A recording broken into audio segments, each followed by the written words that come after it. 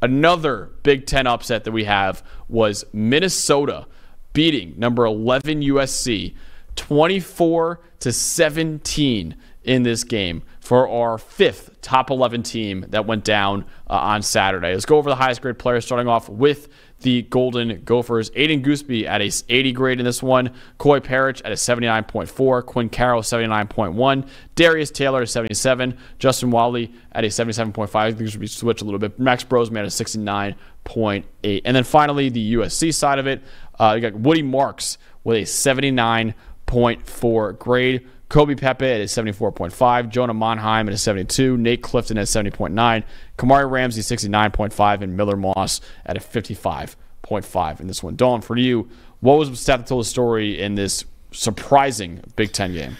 USC lately has turnover issues, and they had 3 turnovers in this game, and they have 8 in their last 3 games. Their third straight game with multiple turnovers. And in close games like this against Michigan, this game, they fell behind early against Wisconsin because they were turning the ball over.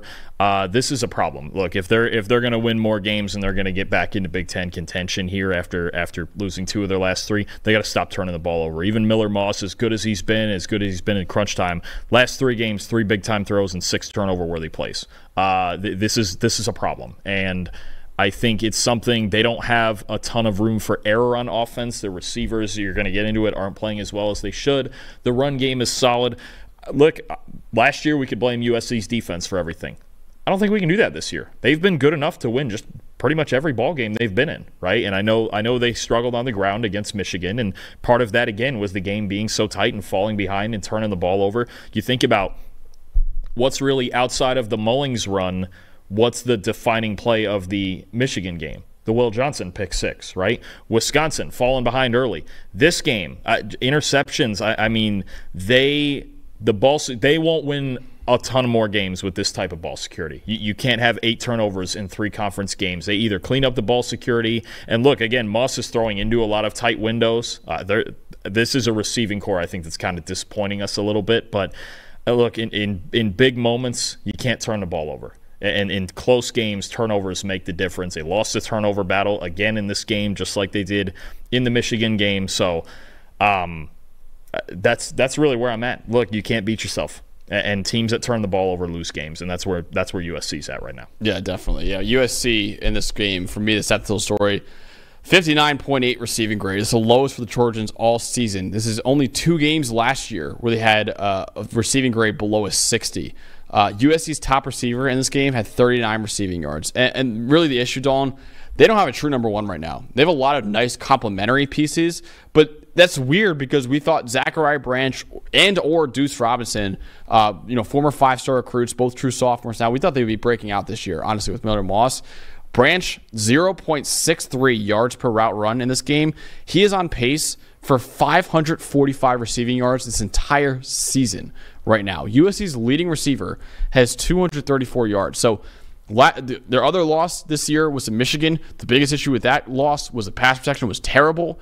This game, the biggest issue was the receivers did nothing for Miller Moss in this one. I mean, it's just both their losses now. You've got different issues offensively outside of Miller Moss, and it's just not good enough right now. The receiving core is not good enough. The offensive line is not protecting Miller Moss enough either.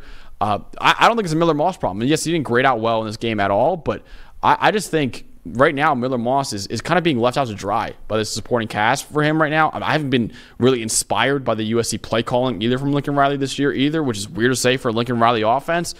The receiving grade was the culprit today. The pass blocking was the culprit in the Michigan game. USC's got some issues offensively outside of Miller Moss right now. Absolutely. It's just not firing on all cylinders the way that we're used to seeing from a Lincoln Riley offense. And I know they don't – maybe Miller Moss isn't a Caleb Williams or a Spencer Rattler or a Kyler Murray, whatever else Lincoln Riley's had in the past, but they should be better than this, and they need to execute better than this right now on offense if they're going to get through what is. I mean, look, you got Penn State next week. You got Penn State next week, and look, there's a lot of better defenses in the Big Ten than there were in the Pac-12 last year. Yep. That's for sure. The windows are not as open, and things are not as easy as they were last year and in the past for USC's offense. So they need to come out and execute better for sure. Yeah.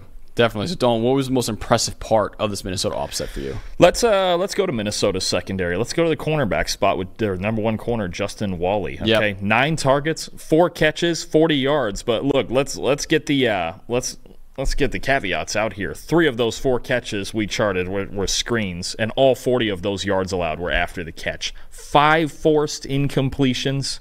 I mean, that's an 83.8 coverage grade. You want a defining symbol of Minnesota locking down those receivers, like you just mentioned. Justin Wally is it at cornerback. Minnesota's secondary as a unit was spectacular in this game. It's a very good defense, especially on the back end, that doesn't give up a lot of big plays, and Justin Wally was just terrific last night. He was, and his teammate on the other side of the ball, Darius Taylor, he is the entire offense for Minnesota this year. 25 carries for 144 yards.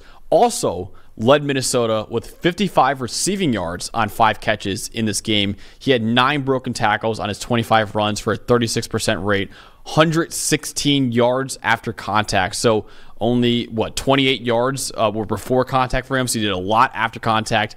He is Minnesota's offense right now. Like I said, he accounted for 55% of their team's yards in this game. He is a really, really good running back, and it seems like we have a boatload of great running backs in college football that a lot of them can go under the radar, and Darius Taylor is one of those guys that goes under the radar, but he has been spectacular last year for Minnesota. I believe he's a true freshman last year. This year he's even better as a sophomore, it seems like, and he was the entire offense for Minnesota in this one. Yeah, when he's healthy, he's terrific. You could just see it. Anytime that he's on the field, their offense really moves better. He's the engine of it for sure. Yeah, it's like Mo Ibrahim a couple years ago. Yeah, where he was like the engine of that offense. Same thing. Yeah. Same exact thing. Just big physical runners up there at Minnesota.